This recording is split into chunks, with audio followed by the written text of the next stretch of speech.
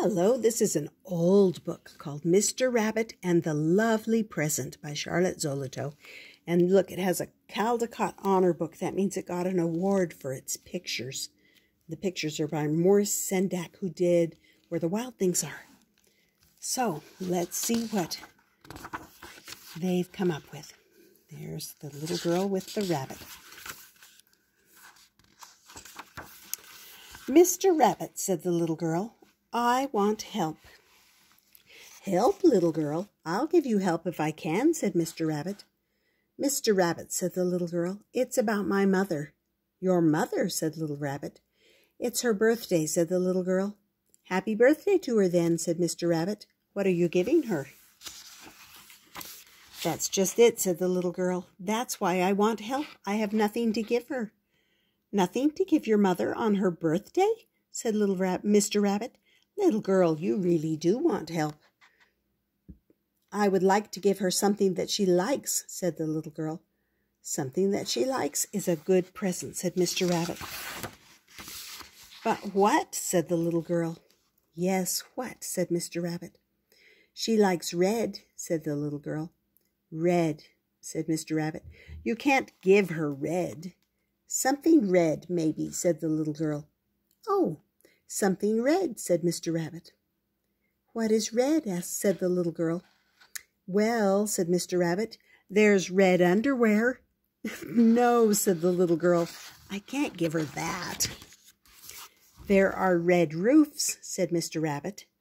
No, we have a roof, said the little girl. I don't want to give her that. There are red birds, said Mr. Rabbit. Red cardinals. No, said the little girl. She likes birds in trees. There are red fire engines, said Mr. Rabbit. No, said the little girl. She doesn't like fire engines. Well, said Mr. Rabbit, there are apples. Good, said the little girl. That's good. She likes apples. But I need something else. What else does she like? Said Mr. Rabbit. Well, she likes yellow, said the little girl. Yellow, said Mr. Rabbit. You can't give her yellow. Something yellow, maybe, said the little girl. Oh, something yellow, said Mr. Rabbit. What is yellow? Said the little girl. Well, said Mr. Rabbit, there are yellow taxicabs. I'm sure she doesn't want a taxicab, said the little girl. The sun is yellow, said Mr. Rabbit. But I can't give her the sun, said the little girl, though I would if I could. A canary bird is yellow, said Mr. Rabbit. She likes birds in trees, the little girl said. That's right, you told me, said Mr. Rabbit. Well, butter is yellow. Does she like butter? We have butter, said the little girl.